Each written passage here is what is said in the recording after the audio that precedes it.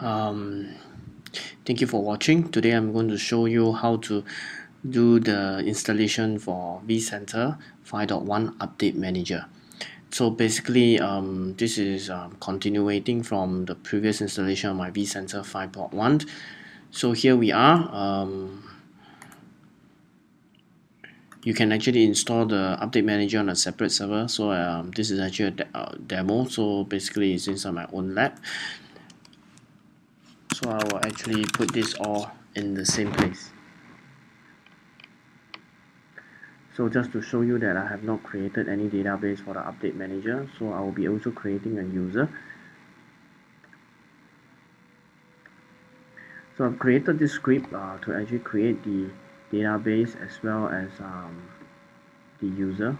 So I have placed this in my blog, so kindly refer to it to use it effectively, or you can actually create this manually.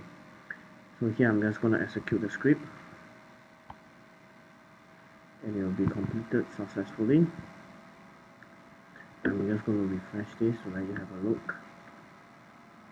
Alright, you can see the update manager database is created, and I actually created a user called VUM user.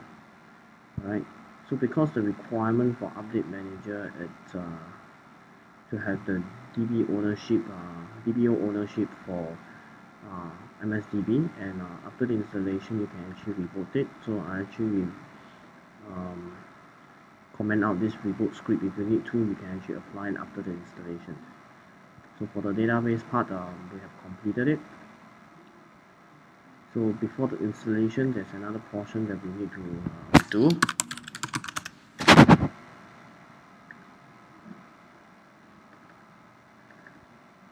So because update manager only support 32-bit DSN, so basically we have to go to the syswile64 to look for the ODBC, alright, 32-bit.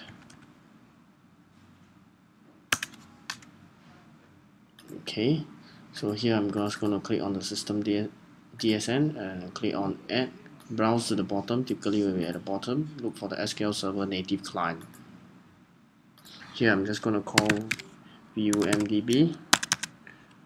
Alright, if you have a separate SQL server, you may do so. Enter there. So mine is basically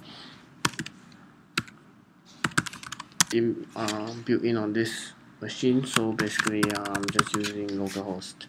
So fill in the VUM user credential and just complete it and do a test data source. So you get test completed successfully. Alright, means everything is set up nicely. So next we can follow on to the installation of the update manager. So I'm just going to go to my CD-ROM, do the auto run.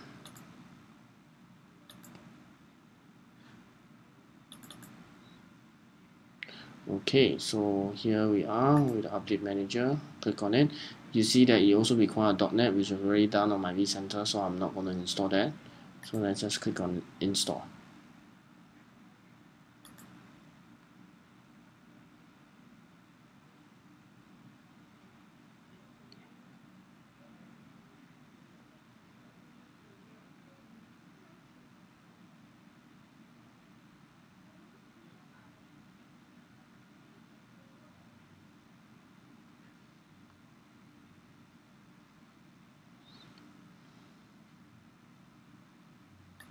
Okay, I'm going to click next. Next, accept the ULOA. I'm not going to download anything here. Just to make things simple, I'm going to use my DNS name. Alright, so I do not have to trace on IP addresses. And you require local admin user for the vCenter. Alright, I have created the DSN, so you can actually see it there once created, and we just have to key in the user password for the VUM user, which I also created using the script. So everything should be by default. Alright, so you get a prompt, you need at least 128 gig, else you can go to use the sizing estimator. It's actually an Excel spreadsheet to actually size this according to your requirement. Alright, and we'll click install. So this should not take too long. So as long as you can come to the install, basically you have created the rights for the MSDB correctly, and also the VUM user. Alright, so the VUM user is based on the installation doc for the update manager, has stated that you require at least a sysadmin or else is a DBO roles for the VUM database, which is the update manager database.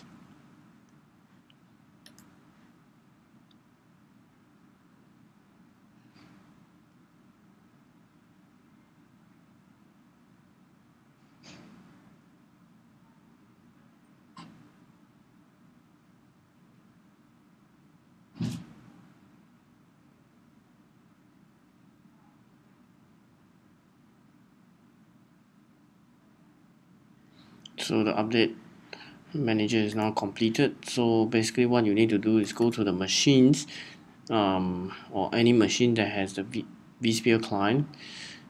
You just need to log in, and under the plugin to actually enable your plugin installations to have the update manager visible inside your C# client.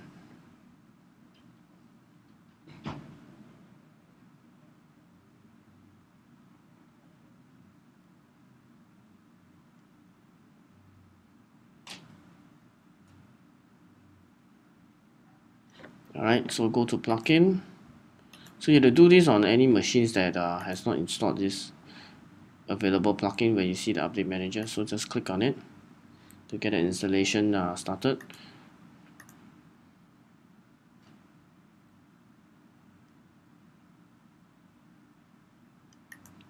Just click next all the way, accept the ULA, and just install it.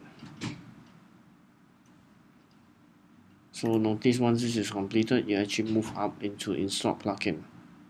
You get this prompt, ignore it or accept the certificate, and this is done, and you can see straight away pop up is the update manager tab.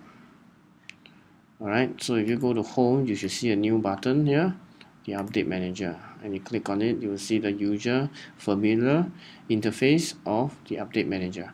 Alright, this ends the installation of vCenter 5.1 update manager.